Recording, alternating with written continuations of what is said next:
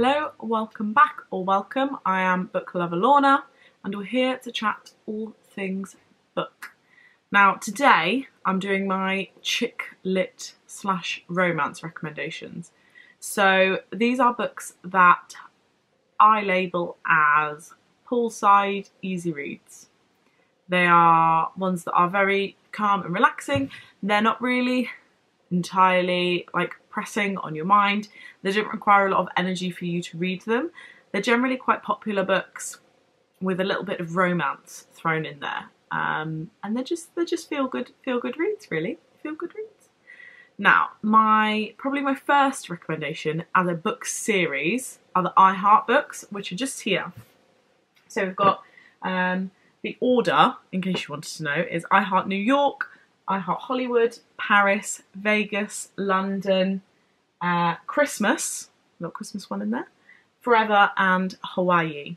Now I put them into order a while ago, so I hope I've managed to keep them in order on my bookshelf and I've just told you the right one. Who knows?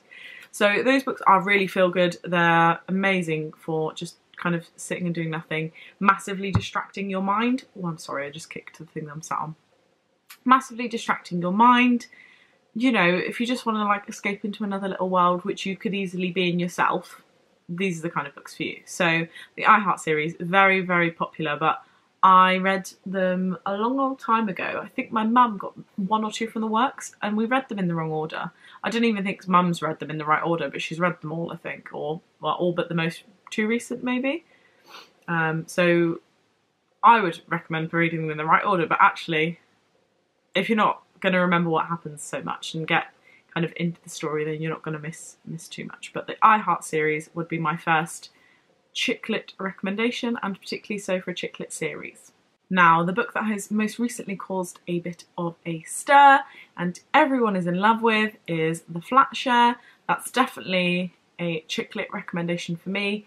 Even my friend who's moved in with me recently, she was like, I've seen you talk about The Flat Share so much, and she's not really a massive reader, she probably reads a couple of books a year.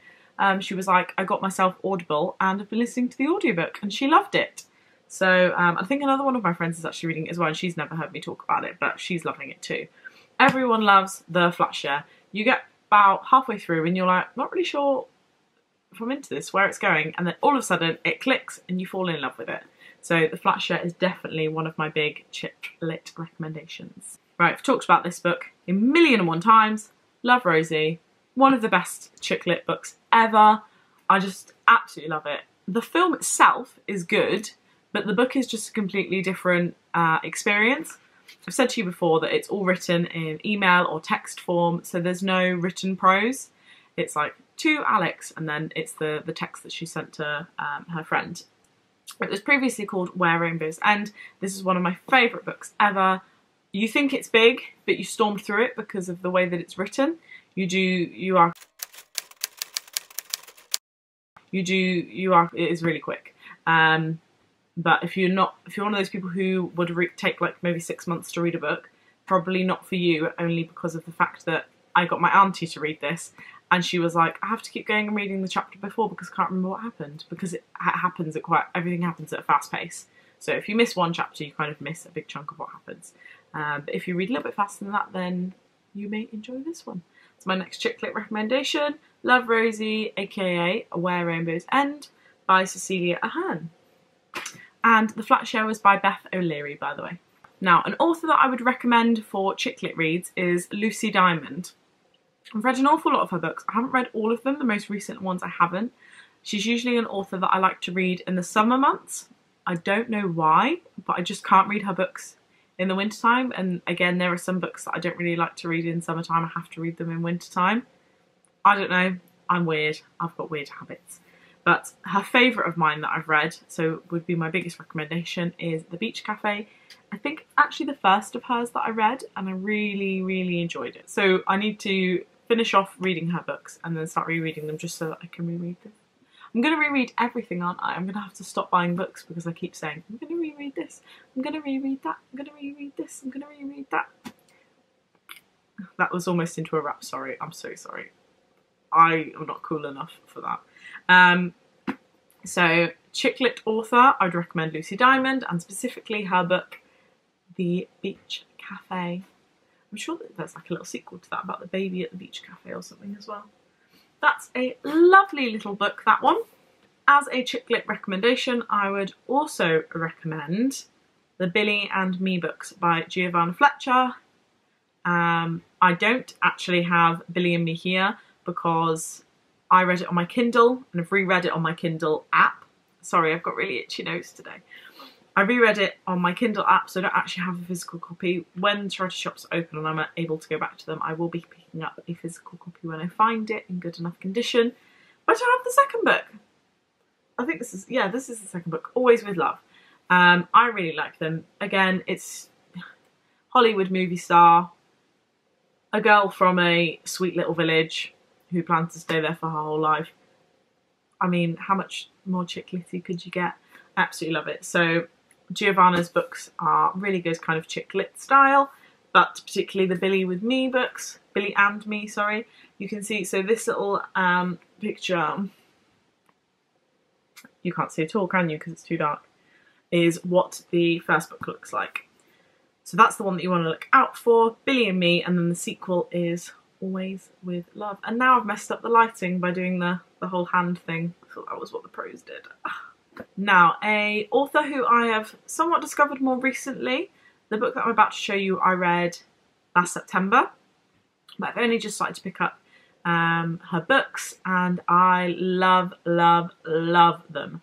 And as far as I've read, I can't say this is for all of her books, as far as I've read, she's a chick lit author, so she's probably going to be a new one of my favourite chick lit authors, potentially one of my favourite authors, but I should read some more before I commit to that, because I've only read 2, 3 of her books so far. She's got a lot.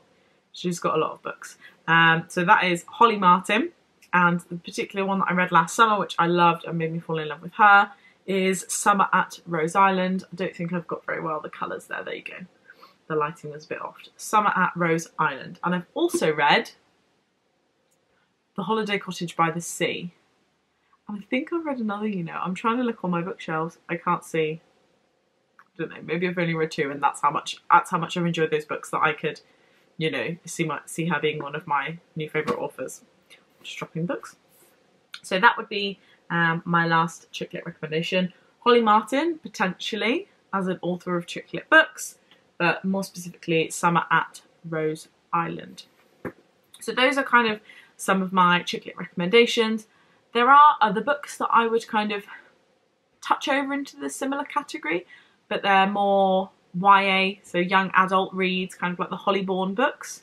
They're really good, but they kind of touch on more serious issues, kind of like depression in some of them, but in a young adult kind of way. So they're written really well, like feminism and all that kind of thing. So they are really good, but they're in a kind of in a different area. Maybe if I did like a Venn diagram, they would like cross over, and Hollyborn would be in the middle of like serious topics and a romance chick lit. There we go, and I think that is probably it for my main chick lit recommendations. I mean, I could go on forever, couldn't I? We know that I can do that. Let's not talk about that. But I reckon that those are kind of my staples. So we have Billy and Me books by Giovanna Fletcher, Summer at Rose Island by Holly Martin, The Beach Cafe by Lucy Diamond, and Lucy Diamond as a whole for a chick lit author, Love Rosie by Cecilia Ahern, also known as Where Rainbows End, and The Flat Share by Beth O'Leary. So those are my recommendations for some chick lit easy reads. If you want a bit of a distraction, but something that's not too taxing on your mind, these are the ones. That was me hitting the book pile, but hitting my hand instead. I'm sleepy. I need to catch up on my sleep, obviously. Anyway, thank you very much for watching. Enjoy the rest of your day, and happy reading. Bye!